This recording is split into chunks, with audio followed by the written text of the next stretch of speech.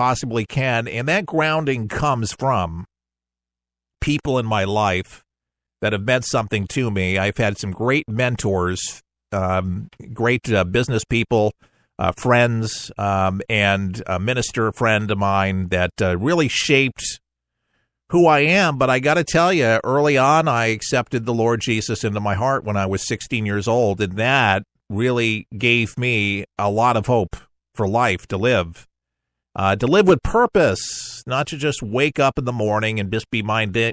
You know, some people say, you ask them how their day is, and it's another day, another dollar.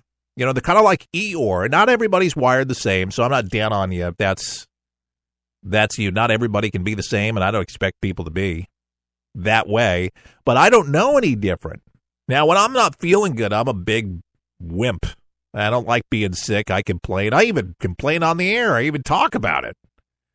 But I'm transparent about, what's going on here, even to a fault with this broadcast in particular when it comes to our needs. Some people say you're just way too transparent to say that you're on a shoestring.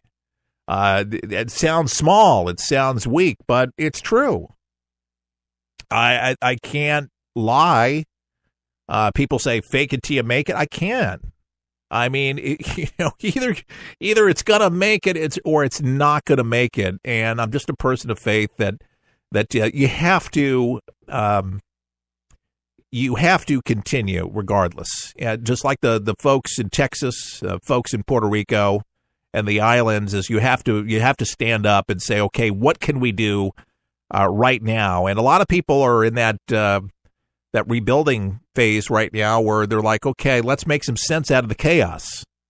And it kind of just sounds like our broadcast is, in the midst of all of this, we try to be some clarity, we try to be reassuring, comforting, but we take you through this journey that we're all going through, this thing called life. If you listen to our jingle that kicks off the program, you should listen to it. But we're all there together, and For the People is for you. I want you to feel a part of this broadcast. I know that I can't do it without you. And for the handful of supporters, maybe a little bit more than that now, that have given something, we just got a $10 donation that's a monthly supporter. I get excited. Is that weird? $10 that comes in monthly? I get excited about it. I really do. I say, here is somebody that loves what we do, supports what we do. And let me open up the email. Brian Stanley. I know, he's like, don't do it. But monthly, he supports it. And it makes it worthwhile. And a lot of these people that support us, they're pulling the weight of everybody else. They could just do minimal $1, but he fills in the gap and says, okay, I'm going to give $9 extra. I mean, you can give $10, $25, you can give up to $100. And that's great. Thank you. That would pay for the internet. It's $80, $90 a month there. I have one supporter that does that. Thank you. There's our internet plus tax. That's awesome. That gets our signal out to feed the network. But we just have money to pay our bills. And then when we have initiatives, we tell you about it, what we're doing with the money, because that's what you're supposed to do if you're listener supported. So we're putting it out there. And we have this ad idea that a very smart guy for the NAB said, and we've been thinking about these things too, but he gave us the right magazine and the right month to run it, where it's going to go, and where it's mostly going to be seen by decision makers of radio stations across the country. But the full page ad is like an expensive ad. And, things ain't cheap. And we just are, I put my own money, my own time, my own effort in, and that's why Share-a-thon is why we kicked it off for the very first time in 3 years. We've never done anything all out. Don't misconstrue, other campaigns. We've raised money for Chuck. Chuck is in a nursing home. Chuck was the former host of the broadcast. We all love him, but this is for this broadcast, not for Chuck. This is for the people now. And I have a lot of past supporters that love Chuck that have gone on board and said, you know what, I'm gonna bankroll this as much as I can, whether it's $1 a month or $25 a month or a one-time donation of whatever. I'm going to get on board because you're furthering the legacy. And what an honor, and really, you think about a testament for somebody that started something and was so successful, decades and decades of his life of service.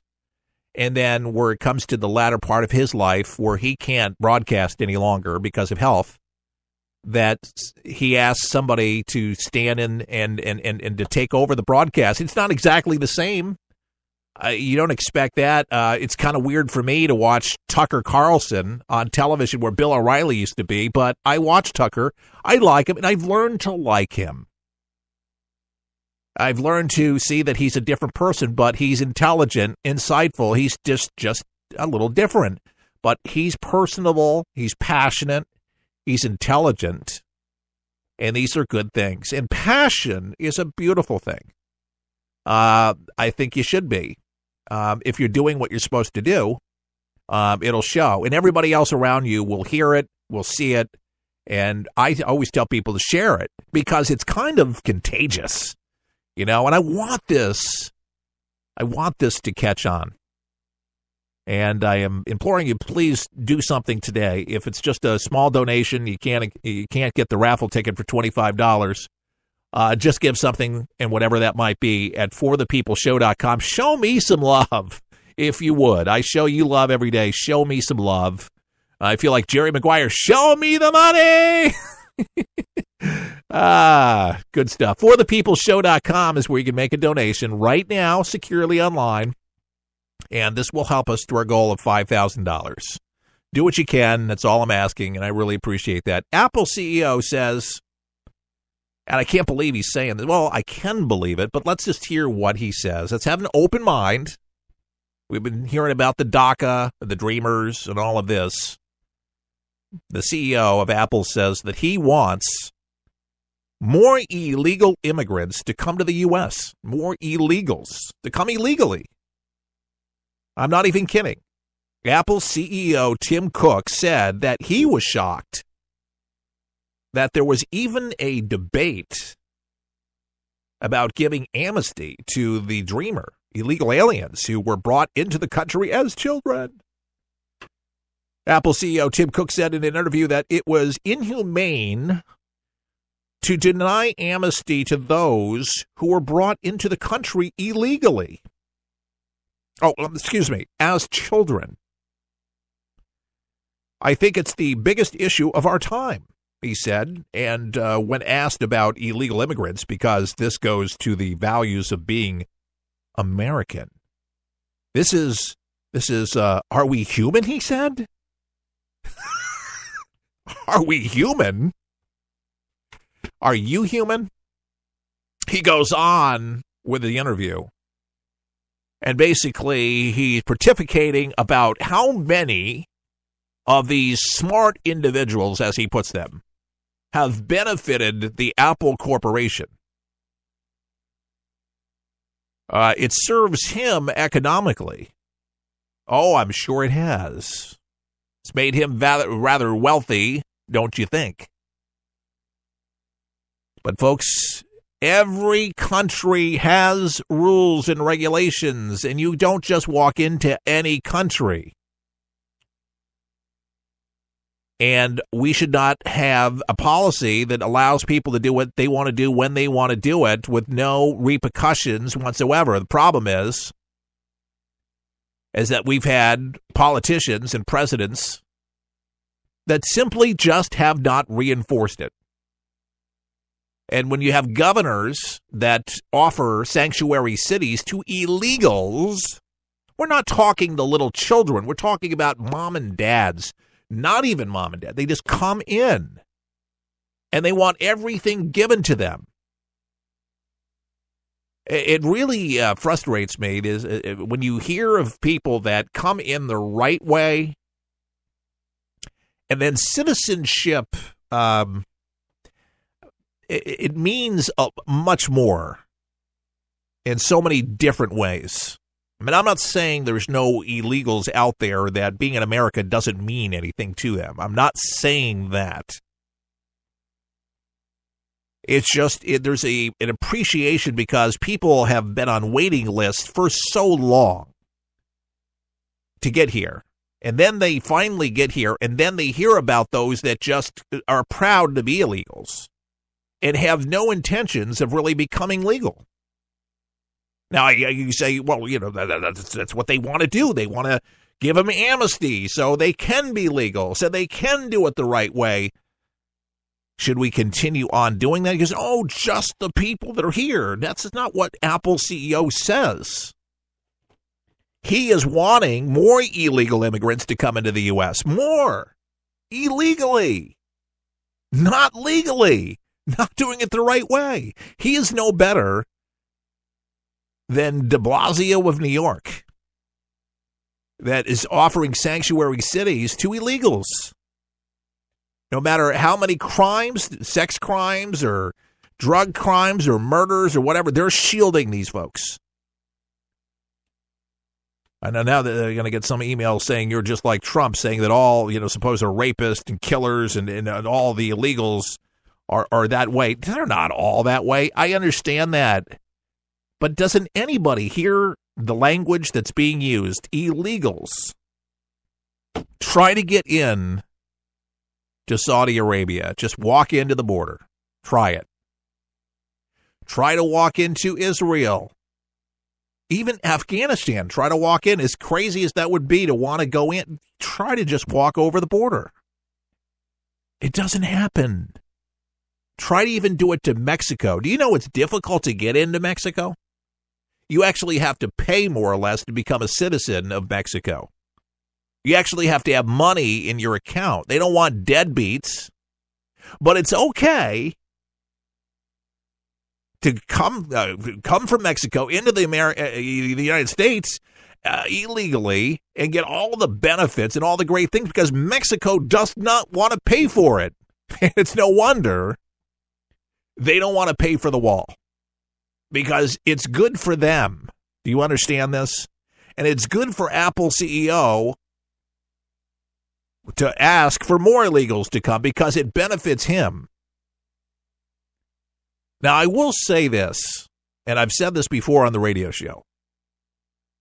From people that come from different places, could be from Turkey, could from Malaysia, could be from China, wherever.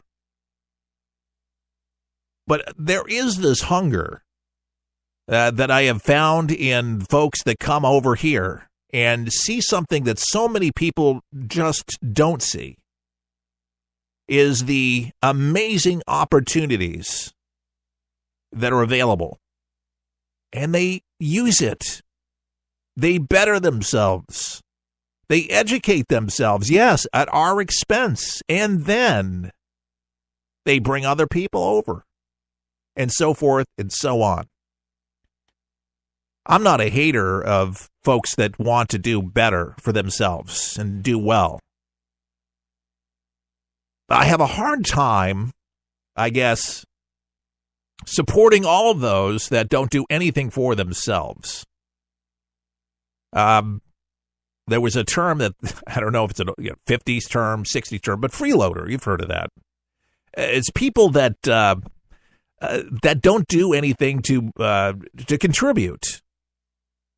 And it's a burden, a tax burden.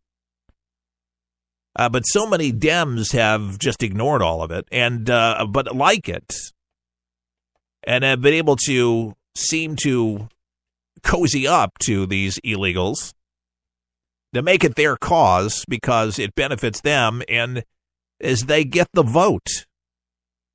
It's known as paid voters. Everybody knows that, right? Most people should.